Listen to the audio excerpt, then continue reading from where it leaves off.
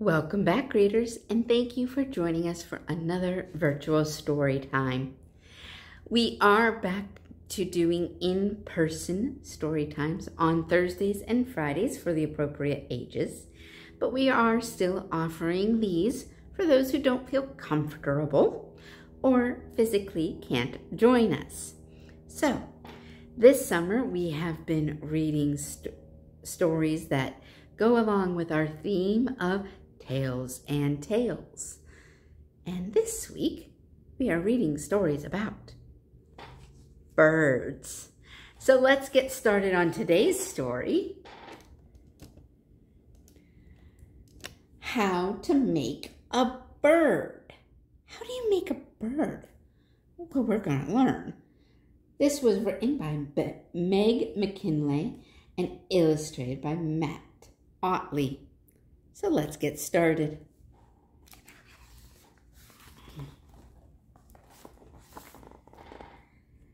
To make a bird,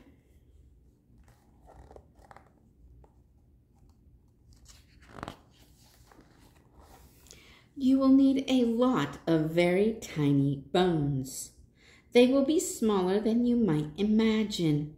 Some so tiny they are barely there. And they will be hollow, these hundreds of bones, so light that when they rest in your palm, you will hardly feel them.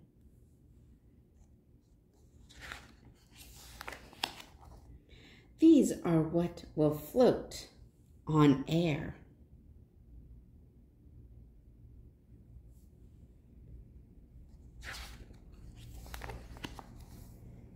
Take these bones and arrange them into a bird shape. Any bird shape will do. The proud arch of an eagle, the soft curve of a sparrow.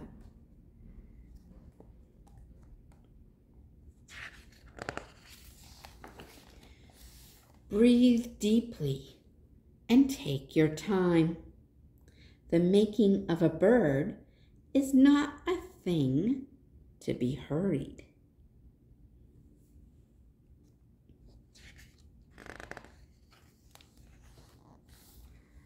Next, you need feathers for warmth and for flight. Smooth these over the bones of your bird shape.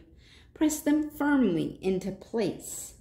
Save the longest feathers for the wings and the tail.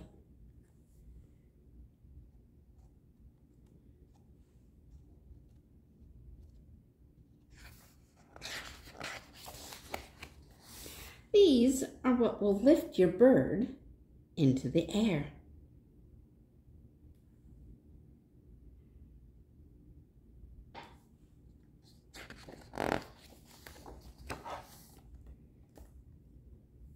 Now give your bird, inside its brittle bones, a heart that beats faster than any human heart.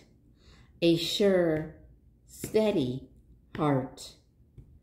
To carry it across oceans and continents all the way home at the end of a long winter.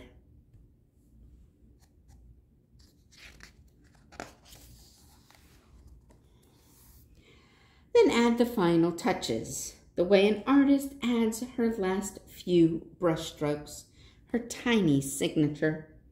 Give your bird sharp eyes for hunting, a beak for building the nest, strong claws for gripping, a song to sing.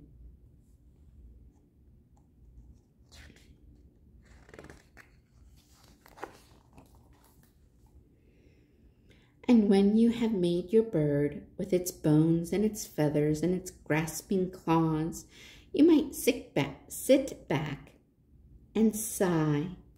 You might say to yourself, I have made this bird, this silent, still shape of a bird.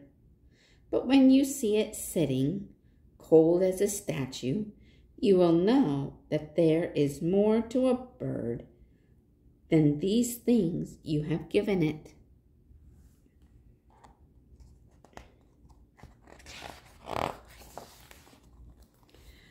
So you'll gather it into your hands and cast it gently upon the air. Those wings you so carefully made will stretch out just a little bit.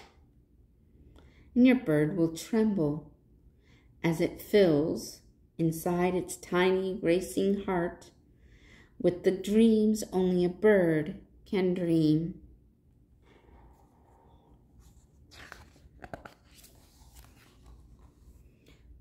Of open sky and soaring flight. And then your bird will catch your eye, and you will know it is time to go and open the window. Open it.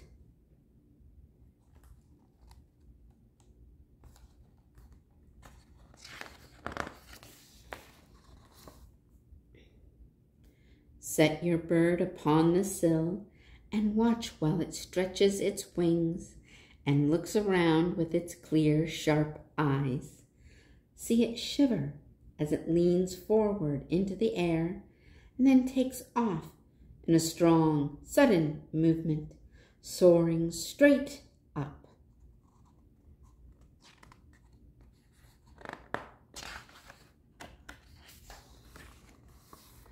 Away and away, never once looking back, until it is a disappearing speck in a vast blue sky.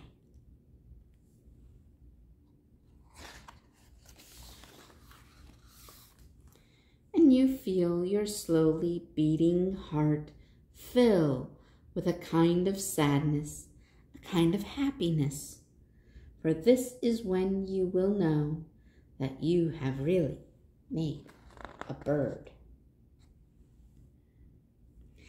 Thank you for joining us for How to Make a Bird, written by Meg McKinlay and illustrated by Matt Ottley.